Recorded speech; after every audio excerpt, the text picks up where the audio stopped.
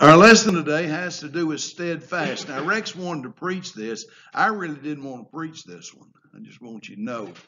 And you're going to be able to see that in how conglomerated or combobulated or disconjointed or whatever you want to say this lesson really is. It is a good lesson, and it is a lesson that every Christian needs, but it is a difficult lesson to. She had perfect attendance that year from the beginning to the end. And when I say perfect attendance, I mean perfect attendance. Now, there are a lot of parents that come down to the school after school was out and say, my kid had perfect attendance. And I would look back and I'd say, no, they checked in late on such and such a date, or you checked them out early on such and such a date, and that's not perfect. And they would say, but they were there every day. Well, Karen wasn't that way. From the beginning of kindergarten until the end of kindergarten, she was not late a single day. She did not check out early a single day, and she did not miss a single day. Not only that, but she graduated Henry County High School with perfect attendance also, not having missed a single day, not checking out early a single day, and not checking in late a single day. She had perfect attendance. And every year between K through 12, she did exactly the same thing. When she got through with the 8th grade at Springville, I said, Karen, and as our little graduation exercises from the 8th grade, I said, Karen, if you can go through all 4 years of high school this way, I will buy you a steak supper. That's an interesting feat. And I promised her that steak supper, and she did it. And we went to Murray and had a steak at Ryan's Steakhouse. She was steadfast. And I wish that I could say that in my spiritual living, I am as steadfast as she was. And when you look back on that, you say, well, that's equivalent to faithfulness. And I asked Rex, I said, what's the difference in being steadfast and faithful? He texted back to me and he said, probably nothing. But there is a difference in the way we're going to look at it today. It will wind up being exactly the same thing, but we're going to look at it slightly different today.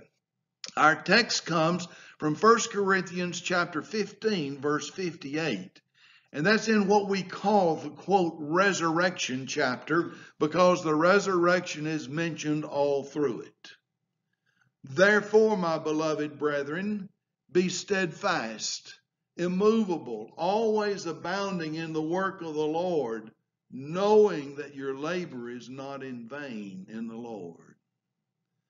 Now, I have 2 words underlined there for you to put into your outlines this morning. The words are therefore and steadfast. And as you go through this lesson with me today, I have a feeling you're going to say, why didn't he name that therefore instead of steadfast? Well, there would be some ammunition that you could have to use against me to prove that that's exactly what the lesson title ought to be. But the title is called Steadfast. But you can't understand what Paul's talking about in the steadfastness there. I can give you a dictionary definition out of the Greek language. I took Strong's Concordance, Scott, and I found all the places steadfast, steadfastly, and steadfastness were given. And I looked all of those up in the Greek dictionary. And I could give you that dictionary definition, and close to the end, I'm going to give you a definition. But right now, there's no need in it. I want you to understand what Paul's talking about in this passage. But in order to do that, you've got to understand the therefore. If you miss the therefore, you will miss what Paul is talking about with steadfast, and will apply only the definition of faithfulness to it. Now, I've already told you it's going to wind up being that, but it's much, much deeper than that. Paul begins by telling the Corinthians, I have preached the gospel unto you, and you have received it. You received it. And you're here this morning because you may not have received the gospel. I think everybody has. But if you have not, you know a little something about it. The gospel. And all too often in churches, the gospel is some kind of a handle that you get a hold of. And this is what we preach. Well, what is it? Well, we preach about Jesus. We preach about how much he loves you. We preach about how much he gave for you. We preach a lot of things. Paul identifies it here as the death, the burial, and the resurrection. And we need also to identify with that gospel because you have received the teaching of what Jesus has done for you. Because you have received it, therefore, you need to have that faithfulness, that steadfastness, that grip a hold of, that base to stand on. It needs to mean to you that I am not going to get off of that pedestal. I am not going to let it go. Because it's good news. That's what gospel means. It's good news. I don't have to go to hell. It's good news that God will accept me in my weaknesses. It's good news that I can pray and he will forgive me my sins. Thank you, God. This therefore then always must be tied to steadfastness. Don't take what he did in the resurrection chapter and all of those things he said, all of those blessings, and then say it's okay if I do whatever I want to do. It's not.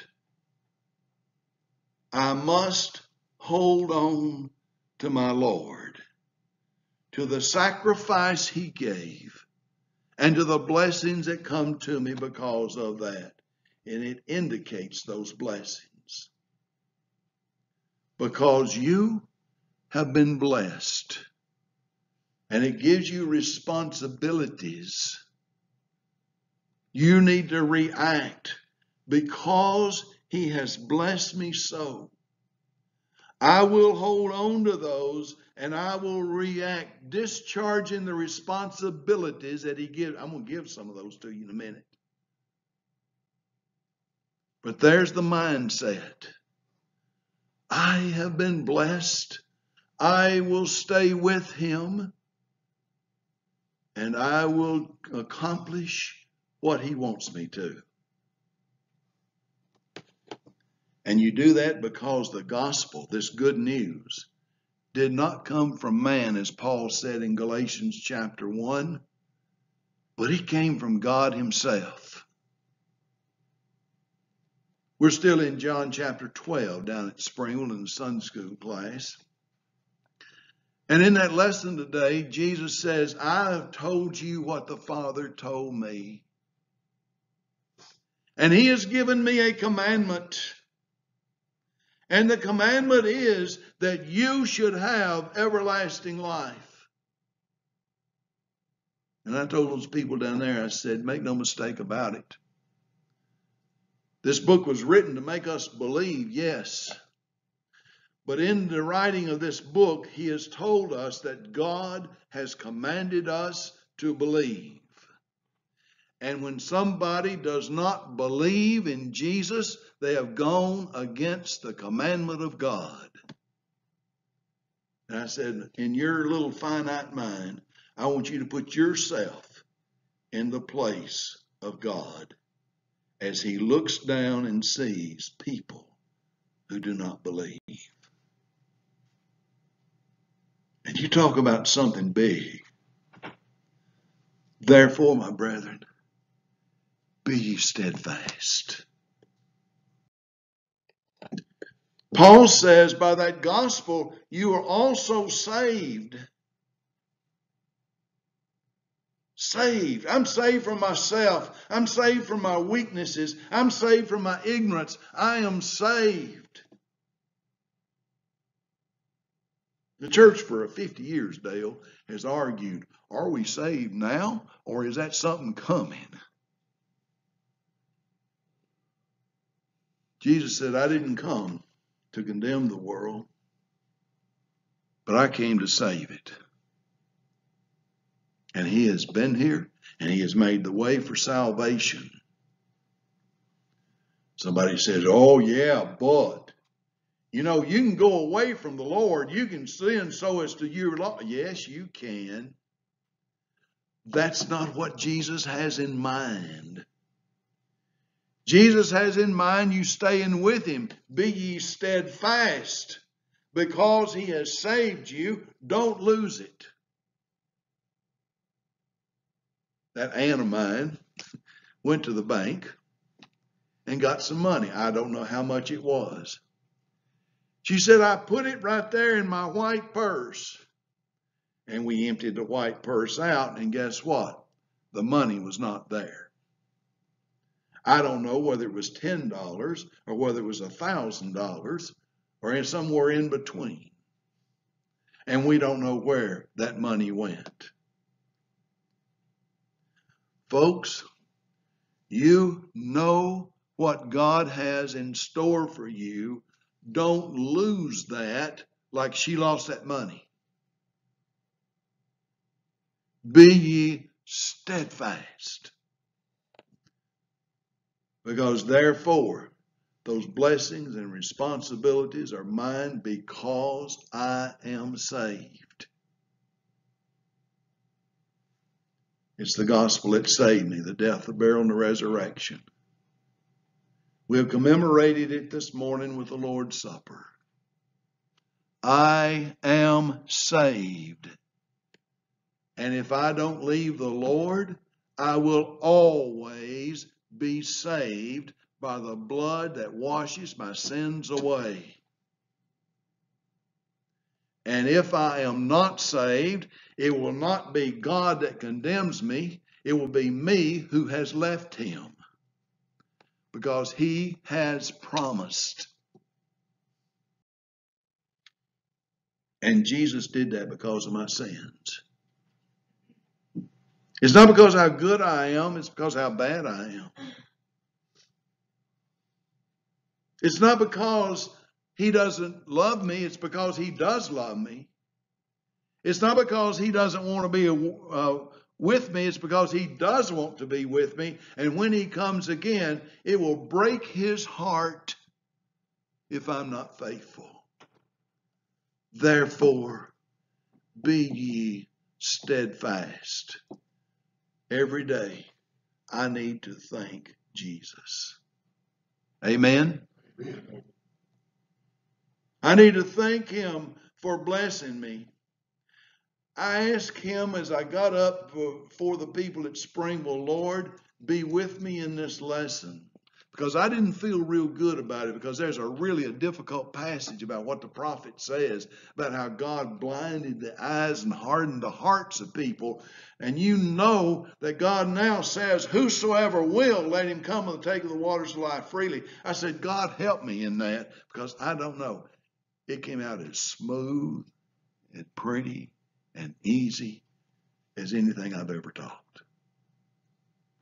So when I left there, I had something to be thankful for. And I asked him today as I got up from the bench there, Lord, help me, because I don't feel good about this lesson. It's too disjointed. But because of the way God has blessed me, and because I understand the salvation he has offered me, I've got something to thank him for. Not just now, but every single day. And it's a part of the therefore. Because he's blessed me. Thank you, Lord. I received a call last week. It wasn't from a cousin, Dickie. It was from a nephew. He lives in Shreveport, Louisiana. He said, Uncle Charles, I need help. He said, I had a dream. Now, what it was, I don't know. But I was taken out of my body and held over the flames of hell. And I smelled the sulfur of hell. And I don't want to go there. I need you to help me. And so we talked a little bit about salvation, forgiveness, and faith, confession, repentance, and baptism, and a bunch of other stuff. And I said, I'll come right now to Shreveport if you want me to. He said, no, I'm going to my sister's house in Nashville in 2 weeks. He said, I want you to come meet me there, and I want you to baptize me. So I want you to pray for him for these 2 weeks because he has stage 4 cancer, lung cancer. That he's able to make it to Nashville, that he's able for me to baptize him, and that everything works out well. His name is William Grant. I want you to put his name on your prayer list. I don't know whether he had a real out-of-body experience or not. It's kind of, but he believes he did. And he did dream it, but he believes that actually happened to him. And he has a change of heart because of it. I wish more people had that, not fewer. Because then they would see the great importance of steadfastness in the Lord. They would understand the full meaning of therefore because of what's coming if changes are not made. So what it means to us. I'm afraid we go on in our lives and we know academically that the resurrection occurred. And academically we know that we can have forgiveness of sins, but we don't relish in the blessings of that. We don't appreciate what Jesus did, and we don't appreciate what that means to us and the changes eternally that means. It's just a religious topic. And we talk about it when we go to church. Well, 1 Corinthians 15 says all of us are going to be raised. Do you hear that? It's not those people long ago, but it's those people now and those people in the future until the Lord comes. If you die, you're going to be raised. Let that soak in. One of the biggest lessons in the scriptures ever taught wasn't a word said. The Apostle Paul was going about trying to imprison and beat Christians because that Jesus was a liar. And on the road to Damascus, he met him face to face. And he can't deny him anymore. He cannot say he lied or that the disciples stole his body or any other of those tales and stories that were going on. He could no longer say that. He had to confess the resurrection is real. And just as much as the resurrection is real and the judgment is real, so are heaven and hell. Whether you have the experience of smelling the sulfur of hell or not does not matter. They are real.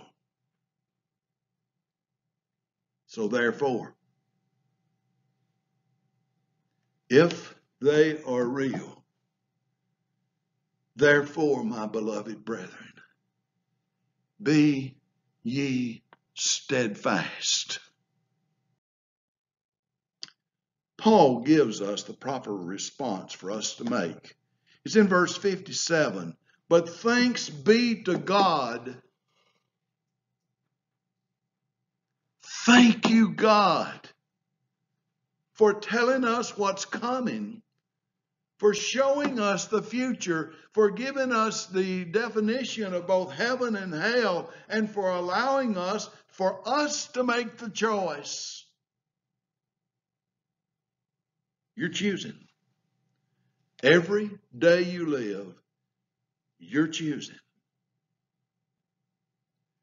And Paul went on to say, but thanks be to God who gives us the victory. Now I want you to look at that. I did not earn it. It was given to me. And this is a direct quote, by the way. See where the quote marks begin? You won't see the end of the quote marks till the next line. But thanks be to God who gives us the victory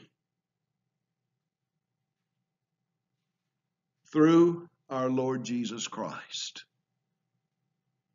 There is no other way. Those things are coming. The resurrection is real. It is coming. Paul says, I saw him. He was seen of more than 500 people, and most of them are still with us. Go ask them. Thanks be to God who gives us the victory through our Lord Jesus Christ. As a Christian, this is exactly where we ought to be. Thank you. Thank you. And everything we do and every thought we have ought to be within the framework of God has blessed me so much. I can have this thought. I can be. I exist. I'm still living in my evilness. He hasn't struck me dead, but through the blood of Jesus, He's forgiven me. Thank you, God. Then Paul uses our verse. Therefore, and I've added because the brethren are beloved. Therefore, beloved brethren, is what the King James says. Be. Here's a change. Therefore, because of all of that that's happened, be steadfast. And there's the definition I got from Strong's Concordance. Secure, safe, on a solid foundation and held tight. You hold on. You have that faithfulness to Jesus because of all of that stuff He's done for you. What you have in Jesus. Then Paul adds the word immovable. He's telling us that the position of being steadfast cannot be moved. There is nothing that can take that away from you because you know the resurrection is real, because you know the judgment is coming, and you know that heaven and hell is out there and He has given you heaven. And because of that, there is nothing that can keep you from the faithfulness of being steadfast in the Lord. Do you see that? The world can't pry it out of you. It doesn't matter how smart people are and how many degrees they have and how much they tell you that God isn't. He is.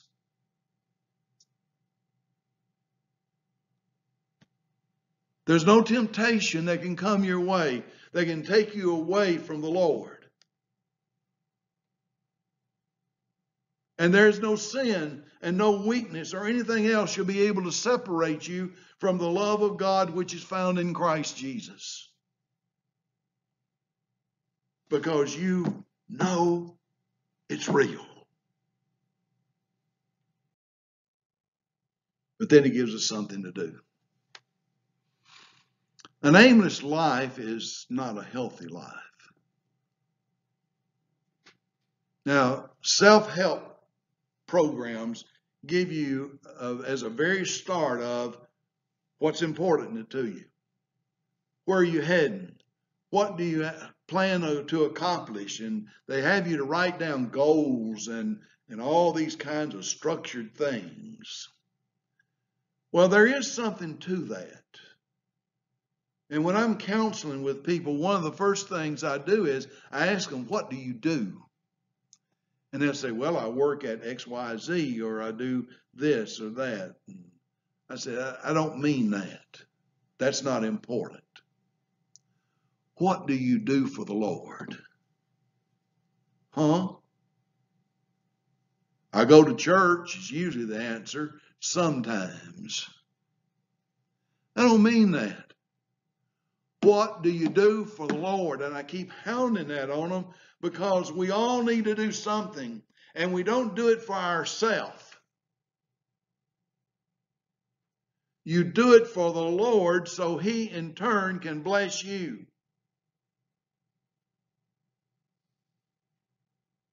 And when you feel down in the dumps, get off your lazy backside and go find somebody that's in worse shape than you are and try to relieve their pain.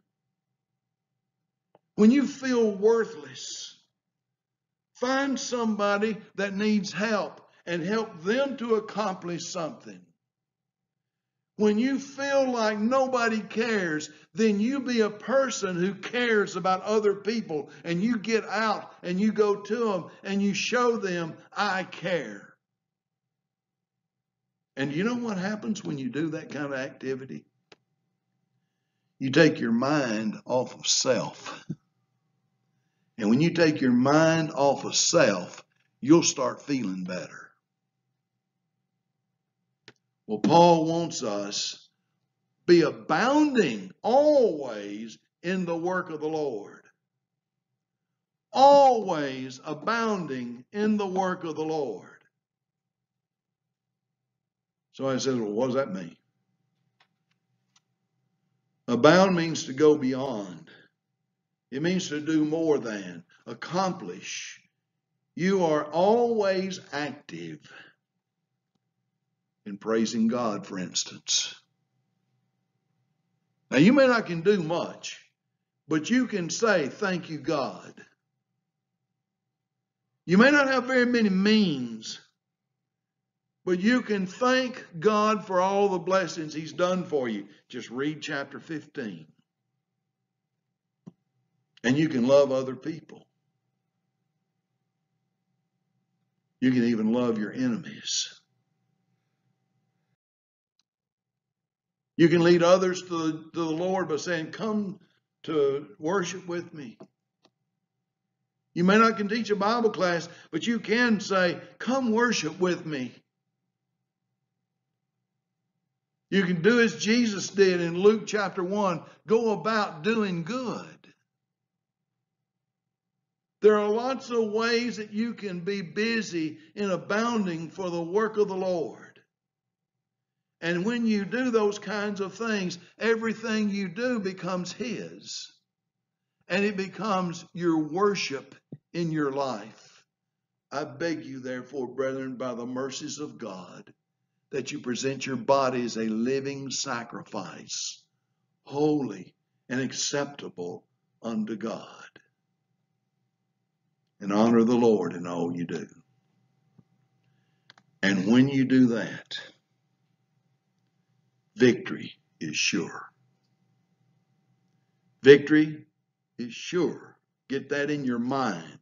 This afternoon, our U.S. ladies soccer team is going to play for the World Cup Championship.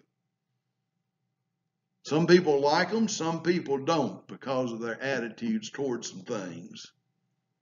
It doesn't matter whether you like them or not. Their victory right now at this particular time is not sure. They have an outstanding soccer team. But the Netherlands also has an outstanding soccer team, or they wouldn't be in the World Cup finals. And as good as our girls from this country are, and I really hope they win, they may not be as good as those girls from the Netherlands. and it's not sure. Now, why am I throwing that in there?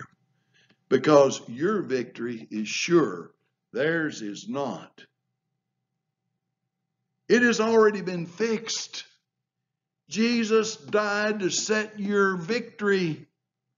Thanks be to God who gives us the victory through our Lord Jesus. Therefore, be ye steadfast and immovable, abounding in the work of the Lord. Because we've been promised this victory, it's why the therefore is there. You've been promised the victory, therefore, but don't stop with that word. This is why it's listed as steadfast instead of therefore.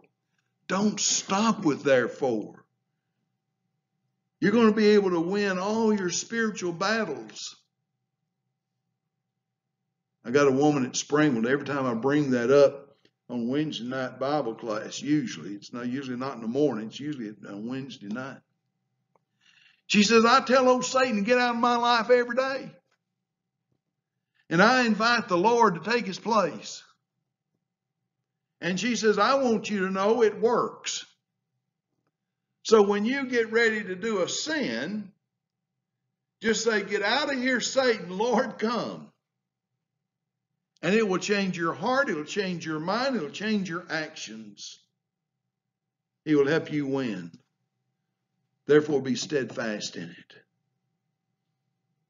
He will help you win at the judgment because you're not going to have to answer as a Christian for yourself. Did you know that? We're all going to appear before the judgment seat of Christ, but you've already been judged innocent of all of your sins. And therefore, as long as you are steadfast with him, he will continue forgiving you your sins, and none of them will ever make it to the judgment. None. And he's going to answer for you. He's going to say, Father, I took those sins from him. And I've already paid the price for them. Therefore, be steadfast. Because heaven's going to be your reward. Be ye steadfast. You can have strength in your faith with that. You can go away from here, and if you really paid attention, have the strength of you'll be the strongest person in the world. Because you know Jesus was raised. And that proves you're also going to be raised. And it proves the judgment is real, and it's coming. And I don't know whether that man smelled the sulfur of hell or whether God gave him a real experience. I don't know. I'm not even going to question it. But I know he said, I don't want to go there. And I think if you and I ever saw what hell was like, really saw it, we wouldn't want to go there. So therefore, my beloved brethren, be steadfast, immovable, always abounding in the work of the Lord, knowing that your labor is not in vain in the Lord. Amen.